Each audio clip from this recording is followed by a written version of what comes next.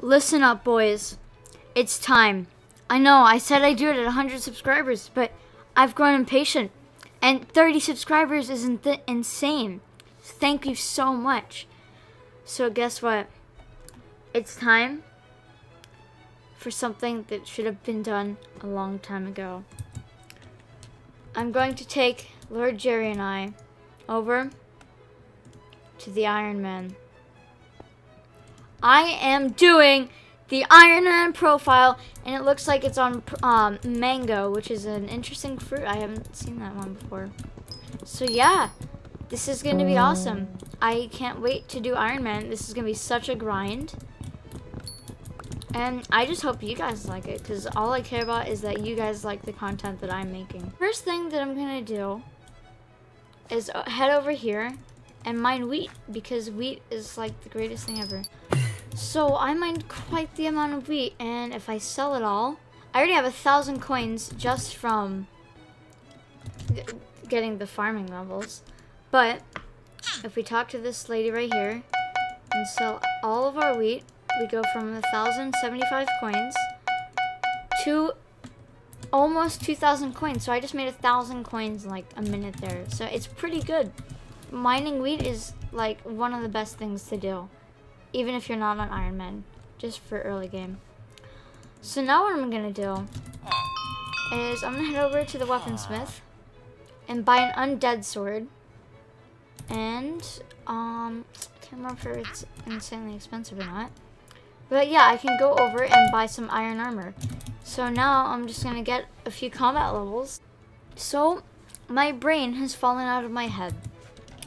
I killed zombies to combat 3, and it's boring killing zombies. So I'm going to go ahead and buy myself the promising pickaxe and just mine, because mining is fun. Not really, but you know what? I'm doing it anyways. So I'm gonna mine until my brain falls out of my head, and I will see you then. So, my brain fell out. And as you can see, I got mining 5. So, I'm just gonna go and kill a bunch of lapis zombies until I get lapis armor. I've done this many times before on bingo, and I'd like to call myself a professional. I have pretty good lapis zombie luck, not gonna lie. I don't know if it will transfer here, but we'll see. So most of you didn't know this, but if you go talk to the lift operator over here and then jump off the map, you can, at a certain place obviously, don't just jump off the map, you can actually get all the things, all the areas in the deep caverns. It requires lots of precision, but it works. So what you want to do is, obviously, by the way, you lose half your coins. So if you have all your coins, you might not want to do it. But you jump off right around here, and then you just kind of fall. And you should get all of them, or if not all of them, most of them. I think I didn't get the obsidian sanctuary there. That's the hardest one to get. But yeah, so I'm going to murder lapis zombies until my brain falls out. So bye. So we actually got combat 4 from killing the lapis zombies. Still no lapis armor, which is very unfortunate. But you know what? I can do it. It's pretty boring, but it's not that bad. It's not the biggest grind ever. Also, I'm trying to decide for dungeons if I should go mage, definitely not archer. Archer on Ironman is hard. Mage, berserker, or tank, because it's a hard decision. They're all pretty good.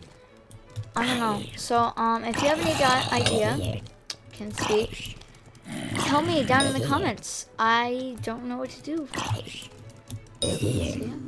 That is combat 5, just from lapis zombies. Again, it's really not that bad. But I could be doing... No, you know what? I could not be doing better things. This is the #1 priority right now. I still haven't dropped anything from these stupid lapis zombies. It's very annoying. I was supposed to have... Oh! Yeah! We got it! Ladies and gentlemen. Lapis helmet. We're too good. I was just saying how I had terrible lapis armor luck. When I got the 74 kills, that's for one piece. That's I mean, it's not terrible, I guess, but I could definitely do better. But yeah.